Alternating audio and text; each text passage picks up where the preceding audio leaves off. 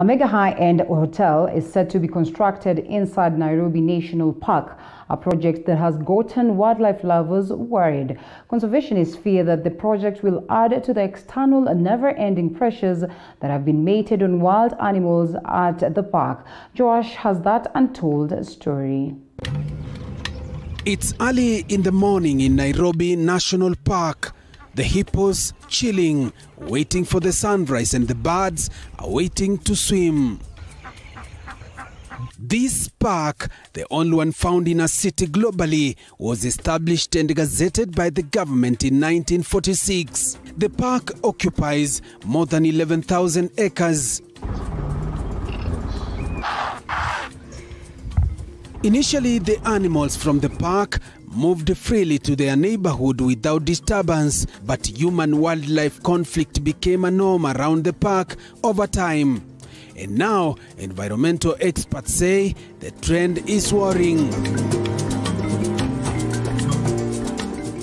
Godfrey Otieno Onyango is an environmental scientist and a lead expert with NEMA. Green bulk hunter imekula kidogo. Kuna hii SGR imeingia. Kuna hii invasive species imeingia. Tunasikia nyati zimetolewa wapi? Kutoka kwenye park ya Nairobi zimepelekwa Tsavo National Park. Swali ni hivi, yote ni dalili ya nini? Kuna mpango pengine tujui imefanywa park inakula tu pole. Vile miaka zinazidi kwenda park inazidi kwa kidogo. Alafu tutasema hatuhitaji park. Continuous mushrooming of projects in the park have posed a threat to the ecosystem. The SGR and now the high-end hotel master plan. Environment enthusiasts are opposed to the hotel project.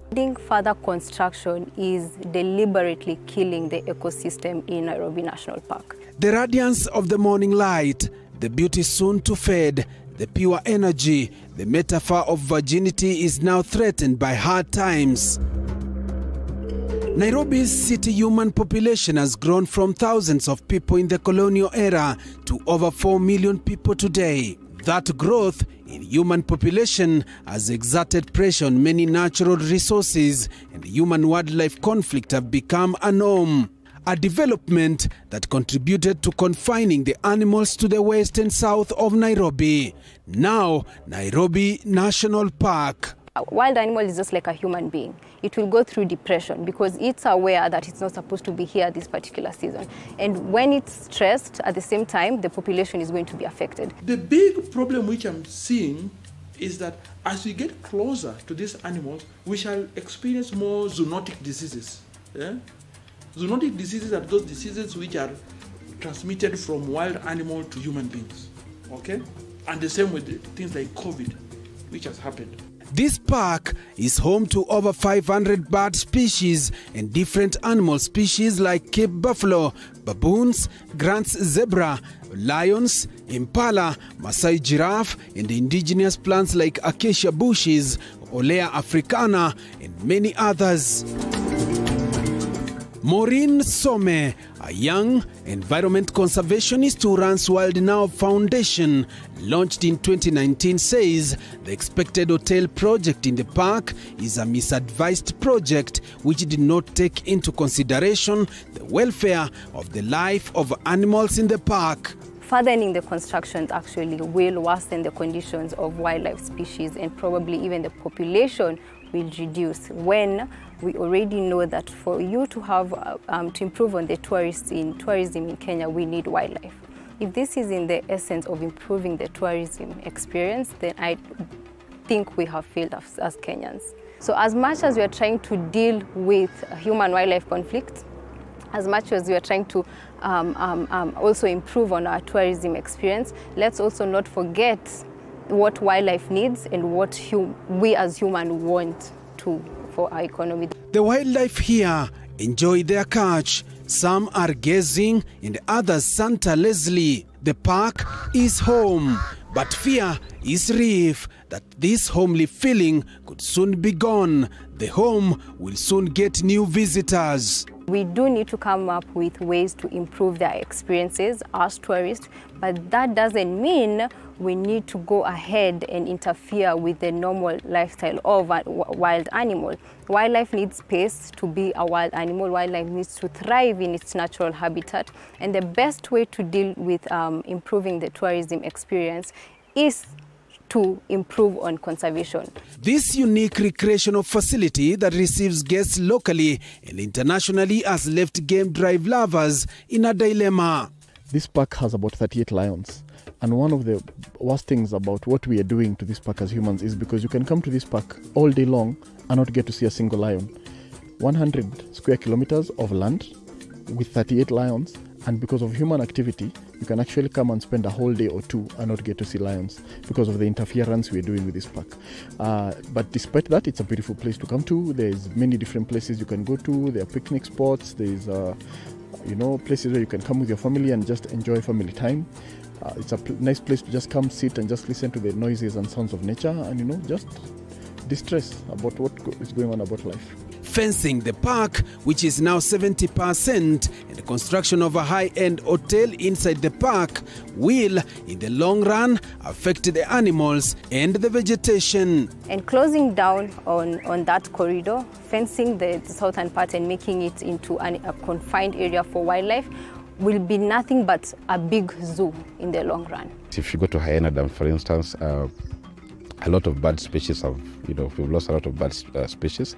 We no longer have raids. Why? Because of pollution flowing into Nairobi National Park and all that. So there's a lot that needs to be done, in partnership with the National Environmental Management Authority, Kenya Wildlife Service, the ministry and all that, to help solve the situation.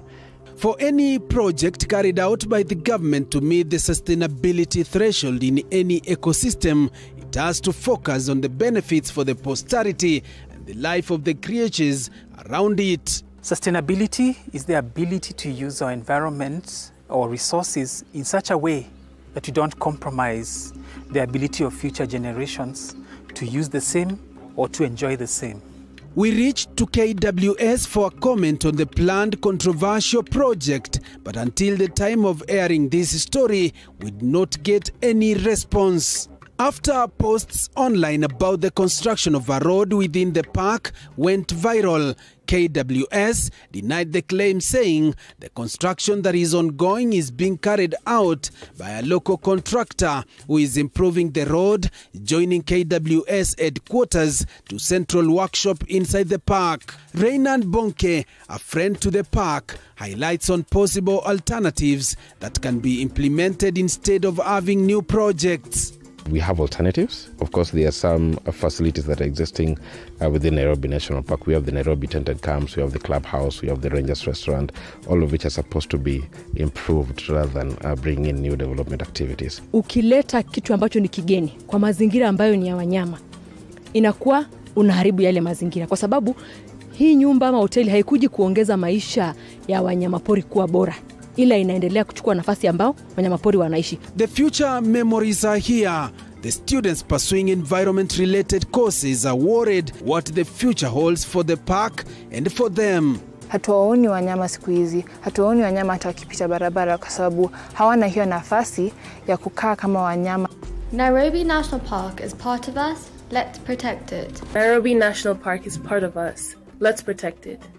According to the Constitution, Chapter 42, any project that is intended in the park, the government has to involve the community through public participation. I wonder where we carried out public participation. We cannot talk of online to be public participation. How many Kenyans have access to computers? That's the big question we need to ask ourselves. How many? And even if they have computers, we need something which is mandated. The communities which are living around the park, the people who use the park, they should be involved in this. The stakeholders now want the government to take the park serious and protect against external forces that could send it to the oblivion. We're just calling upon the government, especially the minister, Honorable Najib Balala, to try and find a solution rather than suffocating this park more. Nairobi National Park is home to different wildlife species, but then at the same time, we as Kenyans are privileged enough to have a national park in a city that gives people the opportunity to go to their offices, and at the same time they can go for a getaway during the weekend.